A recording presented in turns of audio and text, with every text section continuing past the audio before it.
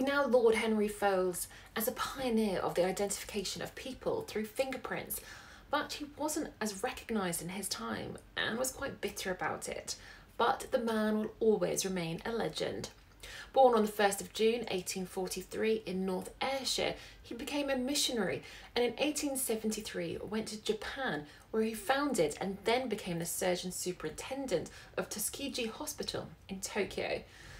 He was super intelligent. He became fluent in Japanese, taught at the local university, and founded the Tokyo Institute for the Blind. But he wasn't one to just sit around. He then became interested in archaeological digs and started noticing the fingerprints on ancient shards of pottery.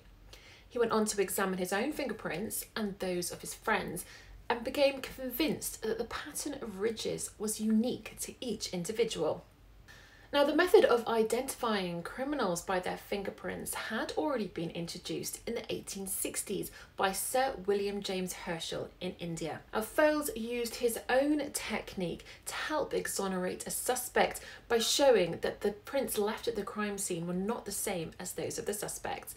He wanted to develop his theories about the forensic use of fingerprints and wrote to Charles Darwin, who then forwarded it on to statistician and kind of egocentric tool Francis Galton. Now, in 1880, Foulds published a paper in Nature magazine on fingerprints. He observed that they could be used to catch criminals and suggested how this could be done. But it wasn't too long before Sir William Herschel published his own letter in Nature. He reiterated that he'd been using fingerprints as a method of signature since 1860. Now, this would lead the two men to be at loggerheads for years. Foulds even dismissed that Herschel ever used fingerprints officially. However, Herschel had proof. So, anywho, in 1886, Foulds returned to Britain and offered his fingerprinting system to Scotland Yard. They did decline the offer, but that's due to the lack of evidence that Foulds provided. So Foulds gave up on fingerprinting and returned to work as a police surgeon. Fast forward 2 years later, and fingerprints weren't forgotten. Galton pops up again. He wrote his own paper on fingerprints and then followed it up with 3 books.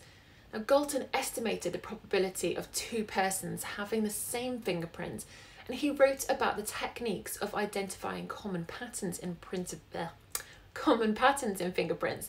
He even devised the classification system that survives to this day. Now, we now know that Foulds provided that first scientific footing for the study through his letter to Darwin, but Galton never gave him any credit. Foulds died in Staffordshire in March 1930 at the age of 86. He was very bitter at the lack of recognition he had received for his work. But we haven't forgotten him, and his genius lives on.